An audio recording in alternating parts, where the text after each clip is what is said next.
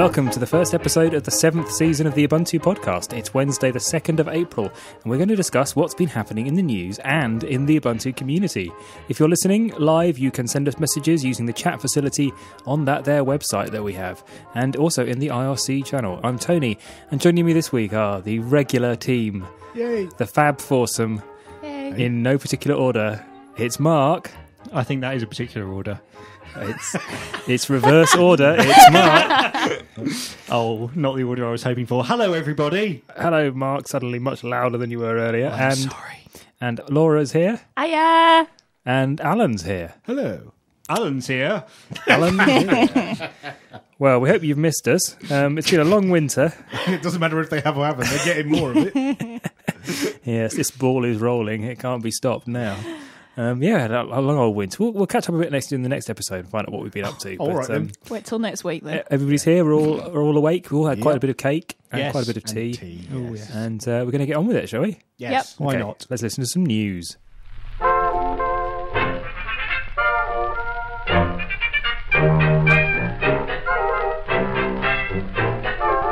I think we should talk about some news. Firstly, DRM-free gaming outfit GOG.com are bringing at least 100 games to Linux this year. They haven't released anything yet, but will support Mint and, of course, Ubuntu, saying these two distros will get the full GOG.com treatment. What does that mean? I assume it means that they will be fully supported on those platforms, available to download DRM free from the website. And there's some other stuff they have, like a download manager, because some of the games are quite big. So I think it lets you download, manage which ones are downloading. And So for pause those and who don't resume know, stuff. this is like Steam kind of thing. No? Well, What's GOG stand for? Well, it originally stood for Good Old Games because it was focused on taking classic games from like DOS and early Windows and getting them to run on modern systems. But now they do that, and they also do indie games. So the kind of stuff you see in the Humble Indie Bundle, and it's all DRM free. Whereas on Steam, it's all Wrapped up. It's all wrapped up in Steam. So you can actually get a lot of the indie games which are on Steam. You can get DRM free through GOG.com. So you just go to get GOG, you sign in, and it's got like a storefront, Yep. and you buy games, Yep. and then you press a button and download a thing, and you install it, and then you don't have to have a wrapper or a store app like iTunes or Steam on your machine. You can Exactly. just go to the website, download it, and install it as many times on as many machines as you like. Yes, and you can you log into your account and your library of games stays there for you to download. So, for example, I bought Fallout on there a while ago, which runs under Wine. They don't sell Fallout anymore, but I can still go and download a DRM-free installer of Fallout. And do they ship it with Wine, or do you just happen to know? I just that it happen works to with know them? that it works. Play on Linux is an easy install-y software on Wine utility. Is that what they call it? I can't. Easy install-y. Well, it's like a load of scripts for installing stuff through Wine. That sounds more like it. And they have on their list a load of the games that they support are based on the GOG.com installers. And they've also got a load, like the DOS games, a lot of them use DOSBox. So you can download their version, install it, and then put in the Linux version of DOSBox instead of the Windows version of DOSBox. So this is essentially like going to the Pirate Bay and downloading abandonware.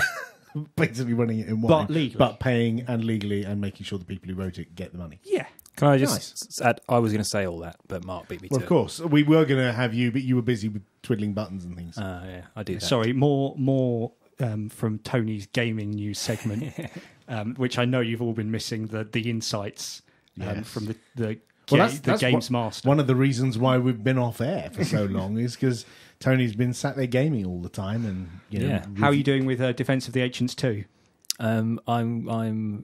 It's going very well. I've defended several ancients, Oh, that's good. and they're both very grateful.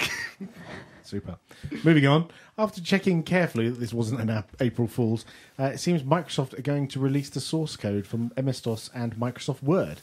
But before you get too excited, the source code dates from the early 1980s and is not being released Or under 1908, as it says in there. Does it? Oh, I can't see because the text is so small. I figured it was 80s. And not being released under a FLOSS license. What is the point of that? It's for archival and research purposes or something. For people who want to research how MS-DOS works. So Yeah. does Microsoft Word now have a completely different code base from I what it had? imagine so, yes. I'd imagine there's very little similarity between now and it's I that long hope ago. there's very little similarity. That bit where you press A on your keyboard and A appears on the screen, that might still be the same Well, code. I doubt it, because originally it was for like DOS, and now it's for Windows. Oh, is this the DOS This version? is the DOS of- version, yeah. Oh, yeah. It's Word Good point, yeah. 1.0.1 or something. Right. Okay. Mm. So, But people getting nostalgic about that. well, yeah. I mean, I can see some value in and some interest in seeing how they coded this in the same way that I'm personally interested in how Ant Attack was written. It's not going to give me any benefit. I'm not going to be able to write better software knowing how Ant Attack on the Z80 CPU on the Spectrum was written like 30 years ago. And I don't think I'm going to get much value. I mean, it's interest more than anything. But Yeah. even then, there's been some people saying you shouldn't look at it because it will Taint you. It will taint Oh, you. yeah. In the same way that these leaked copies of Windows that came out on Pirate Bay or whatever, people have said you shouldn't look at that because it's encumbered by restrictive licenses, and you may be looking at patent encumbered code, and you shouldn't because it might taint any free software that you make from Wouldn't that the point patents onwards. have expired by now? The copyright. You might Copyright see would still the be there. copyrighted code, and then you might remember that when you write something else, and therefore Consciously or But yes, subconsciously. I mean, I think the thing here to focus on is that it's being donated to the National Museum of Computing, I guess, in America. Yes, rather than the one here. Alan and I have been there, in fact. Ah, Have we? Yes, Yes. we Oh, went we did, didn't we?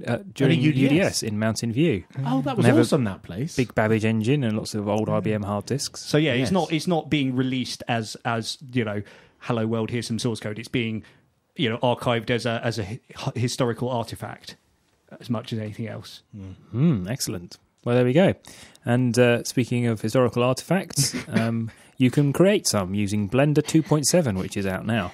You can model a jug, an earthenware pot, or an old vase. Or an entire film, Tony. Yeah. An entire film. It has a video editor built in and Yeah. 3D rendering capability. Blender is awesome. You could do a simulation of Pompeii or something if you want to be old about it. A whole film of historical artifacts. I mean, haven't they started a can- new film? Yes, they that's have. Not just one studio, Blender Foundation. It's multiple studios around the world. really? Yeah, but they're doing it in a really cunning way. You know how you would expect, well, hang on, how are they all different artists rendering, different parts of the film? But the different scenes are stylistically very different. You're following different characters right. and Okay. different parts of the film, and they're done by different studios working collaboratively towards this full feature film, rather than the shorts that like Big Bug Bunny and Sintel and the others that they've done in the past. They're using Blender to make this much bigger film. Do you know what the title is? I can't remember off the top of my head, but If I'm you go sure to blender.org, it's like there's a big banner on the front page about it. and there's and then when you look at the trailer for it, you can see how it's going to work with all the different studios. It looks very interesting. Do you think they could do a 3D rendering of the source code for Microsoft Word 1.0.1? Well, yes, but would anyone watch it? I would. So the new version supports volume rendering of atmospheric effects, smoke and stuff, presumably, Yeah. and clouds and mist and fog. Enhancements to improve game development. So it's not just a video editor or a rendering; it's a game It's platform. actually a game platform as well. There's a few tutorials I've seen. There's a guy called Chris. I can't remember his last name. Spelled with a K, and he does Python tutorials and all kinds of other tutorials. And he started writing a game which I think was a kind of homage to Angry Birds, and it was called Peed Off Penguins or something. And he's done a whole tutorial in Blender for how to create a game where you drag the penguins and they fly and stuff. You can use it for creating objects for 3D printing as well. Ooh. Really? Yeah. Wow. It's There's really nothing awesome, you isn't can't it? do with it. No, there isn't. And a long-awaited change to copyright law in the UK will finally allow owners of those thin plastic things called CDs to legally rip them to MP3, OGG, or whatever format you like.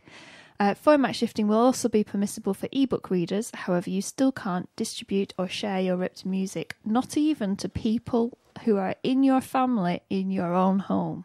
Who might be able to listen to the said music if you played it But through a stereogram. Get out of my room. You can't listen to this. Yeah. You're breaking So, copyright with your ears. Format shifting for ebook readers does that mean that you're allowed to break the DRM? That was on a my Kindle? question too.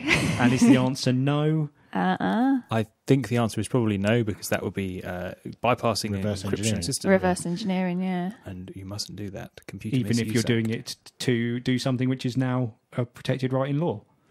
Yes, because Computer Great. Misuse Act still says you can't do things they don't want you to do. And can't you reverse engineer under the UK law, but it's just in the US you can't do that? Now you're getting beyond the limits of my knowledge, thin though they are. But it's good news that you can now rip your DVDs. You can Not now that- do what you were doing anyway. Not that anyone was ever prosecuted for it in the same way that not that anyone will be prosecuted for ripping a CD and putting it on, their kid's MP3 player. Yeah, but I will walk slightly prouder in the street, Alan, come June, that I am Right, not okay. a sinner.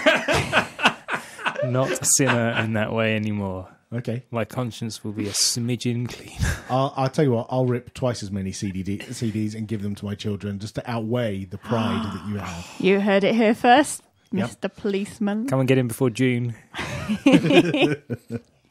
Lock him up. What's next, Lock his Mark? kids up. Amazon has finally announced the Fire TV, their much anticipated rival to similar offerings from Apple and Google and Ubuntu. I saw that coming. The set-top box is said to feature a quad-core CPU and 2 gigabytes of RAM with a separate GPU capable of 1080p, notably not 4K because of all those 4K televisions that everybody has. It's also rumoured to feature gaming capabilities via a gamepad, which is perhaps similar to the Ouya, if it's running Android. Well, yeah, it seems to be. I mean, I've not seen what games are going to be available for it, but I would assume, given it's going to run some modified version of Android, then yeah, there will be Android-style games, and a lot of them are starting to. Well, a lot of them support gamepads, and I suspect with this device, then the Amazon store will ship with games that default to supporting the gamepad, which is it's good having one box underneath your telly that you can watch films, listen to music, and play games on. That Yeah. people will have more arguments over what you're going to do with it. Excellent. Also, while we've been off the air, the stream of revelations about the NSA, GCHQ, and other intelligence agencies has carried on unabated. The latest stories accuse the government agencies of targeting webcam chats, German satellites, German presidents, Hotmail accounts, Angry Birds, and probably everything else. Yeah, I think it's safest to assume now that basically your system is compromised. They are watching what you're doing unless you read otherwise in the papers, basically. Unless there's an article that says Tony Whitwell was not monitored Yeah. by the NSA. So we should assume you are being monitored. Indeed, Even indeed. when you walk down the street. You mean they could be Pride. listening Yeah. to our conversation right now? They could. There are people listening to They this could be listening to this if they go to podcast.ubuntuuk.org/live. at 8:30 British Summer Time on every other Wednesday evening. They've got to be quite dedicated, haven't they? I think that's the end of the news. Yeah, there's no way that could actually happen because that would involve overtime, and the government departments don't do that. True. But yes, that's the end of the news. And those of you who hated the jingles last year that reminded you how to get in touch will be pleased to hear this. The Ubuntu podcast needs you. Yes, you. If you hear something that tickles, titillates, or taunts you, tweet us at UUPC or email podcast@ubuntu-uk.org. You can also talk to us on the telephone, Skype, Facebook, and Google+. Find links to all these places on our website, podcast.ubuntu-uk.org. We really would like to hear from you, so go on, do your duty, keep calm and compose an email. Now for the section we laughably call community news, which is basically overspill from the news. Don't give all those secrets away. Oh, There's more stuff about Ubuntu here than there is in the news section. That's true. So we that's can't be true. accused of being biased in the news section. This We is used to true. call it a bit about Ubuntu, but that was clearly an intuitive and helpful title, so we've canned that too Community. easily. Because Okay, so- community news encompasses events as well. This is true.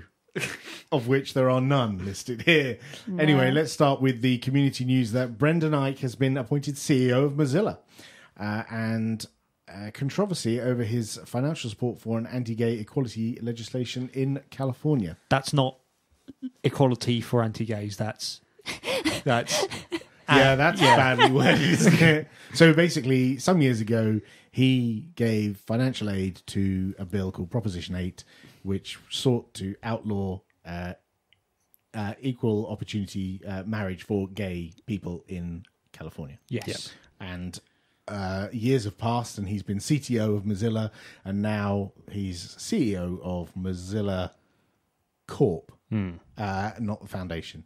And there's been a bit of a brouhaha from various points asking for his resignation, asking for him to make statements about the inclusiveness in Mozilla, which has been done. Yes. And it's kind of not died down.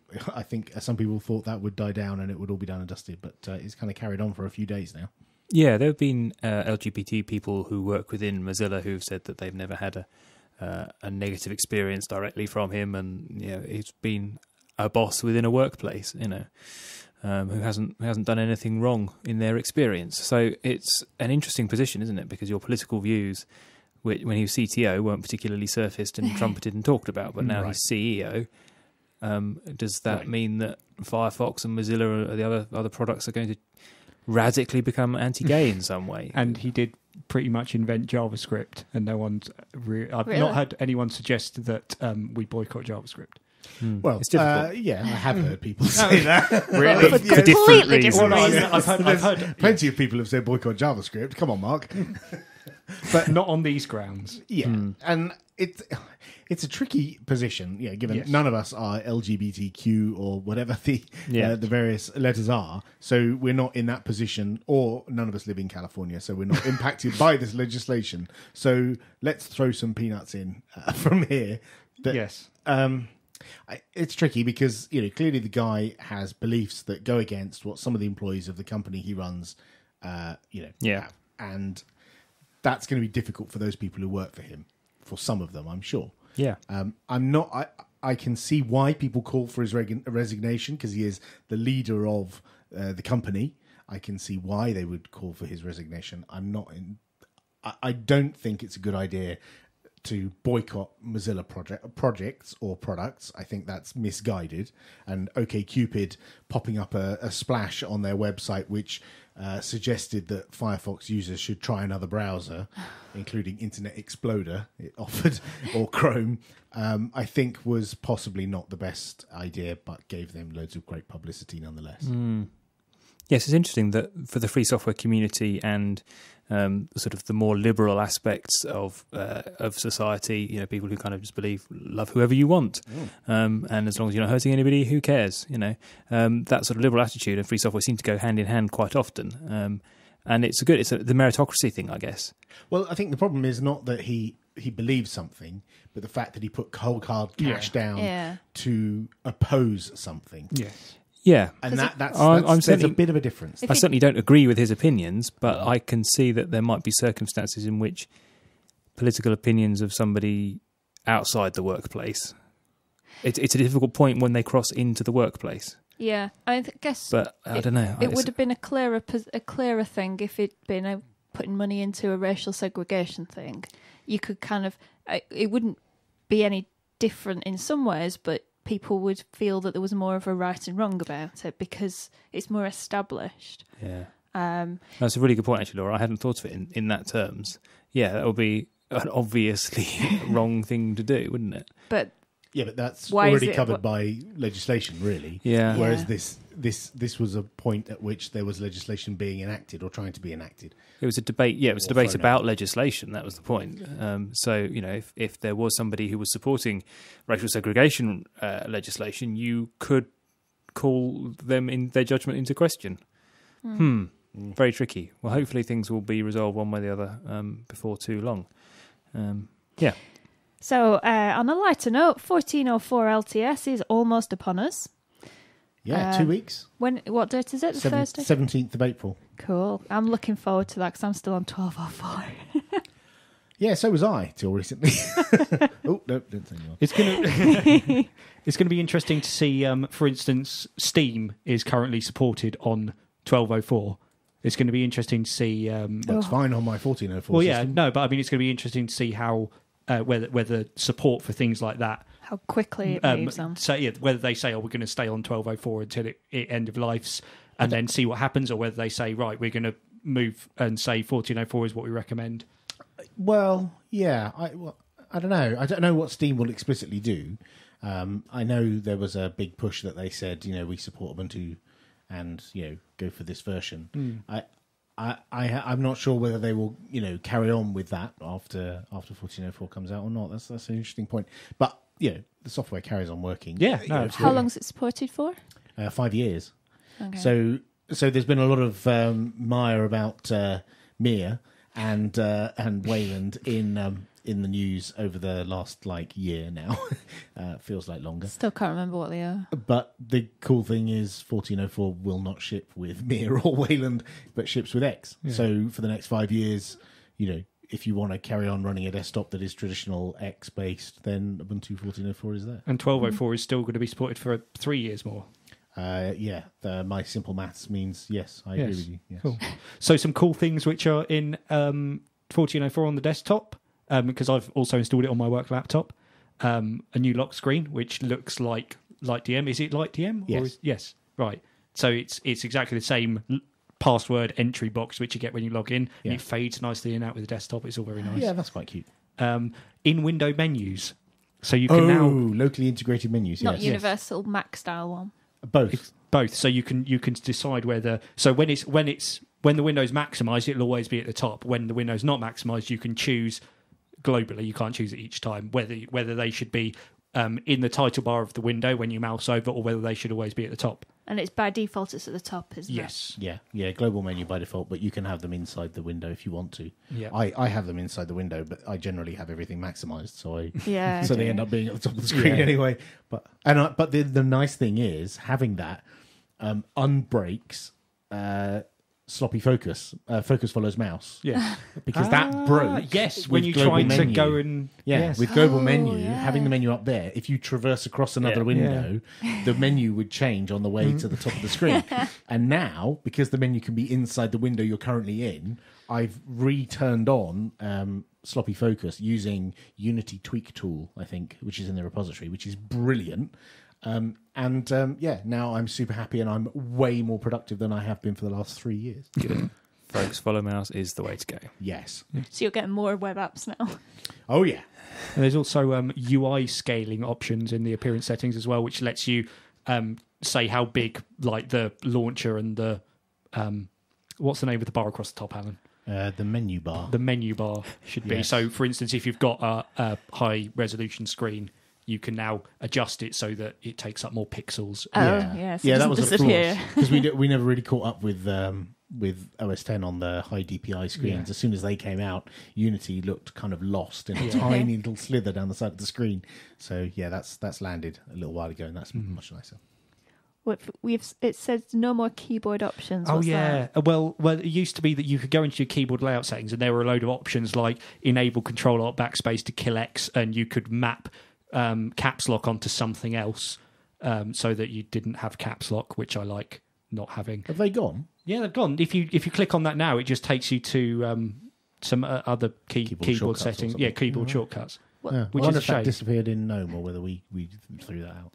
What do you do with caps lock then? I usually map it to another super key so I can use it to open the dash, or I just disable it. I mean, I used to, before I found that option, I used to just take it off my keyboard because I was fed up with pressing it by accident and having to turn it off. How do you shout on the internet? I hold shift. Oh. He puts a big heavy weight on the shift key and then or smashes buttons. I don't allow myself to shout on the internet. It makes him think by twice. not having a caps lock. Dear listener, that sounds like a challenge. Get Mark to shout on the internet. What's next, Mark? The Amazon search scope and presumably similar scopes will no longer be enabled by default on Unity 8. That's not the one you're talking about, is it? No, that's fine. No, but I did the wrong one. Oh, that's fine. This is what Mark will talk about. Well done. And no doubt in his interview next week. Yes, I'm sure. So let's make sure we ask him about that. So Unity 8 is not going to be the one on the LTS release. Yeah, so this is not really anything to do with 14.04. This is Unity 8, which is currently shipping on the phone and tablet, but will land in the desktop at some point in the future. But it's changed the way in which results are presented when you search, which is kind of resolving one of the long-term problem that a lot of people have had with the whole dash in the first place. Mm-hmm. Excellent. So yay. Good stuff. Anything else in the news? A Canonical have announced that Ubuntu One will be closing down the file service Ubuntu One that people use to sync stuff between their computers. Do that they? run Ubuntu and on Windows and on Nobody Mac uses and that, on do they? Android Obviously and not on enough iPhone. people. As of today, it's no longer possible to purchase music from the Ubuntu One music store, thus rendering it rather silly. The file syncing service will be disabled on the 1st of June and all files deleted on the 31st of July. Canonical CEO Jane Silber explained that the decision was due to Ubuntu's focus being on converged operating system rather than cloud surfaces, and services where they are already out-competed. If out-competed is, in fact, an acceptable word. I don't know. You said it. I just say what's written down in front of me.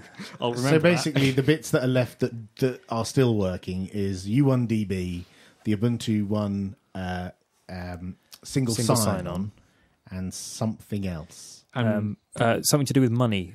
Oh, Ubuntu Pay. Ubuntu Pay. Right, so Right. paying for products. Yeah, funny that bit's staying up and running. Although you can't actually buy the products anymore from the music store to pay for them. Right. So I could just pay for things But I don't get. anything you've bought from the music store was all non-DRM, and Yeah. you could just download it anyway. Yes. So you could just go and download all the stuff that you bought from the music store Yeah, sure. and keep a copy. Yeah. And everything that's in Ubuntu One file sync, you need to get out of Yes. Ubuntu One before 31st of 31st July. of July. Right. Yeah, and it'll stop. The syncing will stop working from the 1st of June, but you'll still be able to get hold of your stuff. So I think there's an opportunity for our listeners to suggest alternatives to Ubuntu One OwnCloud. for our And other BitTorrent listeners Sync. to try. It's particularly useful for me because I actually use Ubuntu One for my business. So I have a synced folder on my computer that I process photographs on, and they sync up to Ubuntu One, and then I send my clients a link to the zip file using Ubuntu One. I'm pretty impressed we've got 25 minutes into the show before Tony mentions his wedding photography business. TonyWhitmoreWeddings.com. Well, as you may know, Alan, it's not just weddings; it's all sorts of. I photograph Doctor Who. Maybe we Any should of talk your about Doctor that Who next needs. week. Yeah, so we'll talk about that later. But the point is, it's a real business application that I've Yeah. been relying Yeah. on this service for, and I say to my clients that the files will be available for so long after I've sent them the link, and now Right. I'm going to have to do a lot of work to get out of that. Right. But- So I would love to hear suggestions that cover all of the use cases, because it's not just the syncing files between places. There's also the being able to share individual files or folders securely with with another person, that kind of stuff. But they are open sourcing it, aren't they? Yes, they are open sourcing the server side. The code needs a clean up, and I think there's some work to do there, but they're going to open source them. So if you'd like to take on the mantle of running Ubuntu One Just for Tony. for Tony under presumably under a different brand. Yeah, you call it iFolder. I think that's all we have in the community news.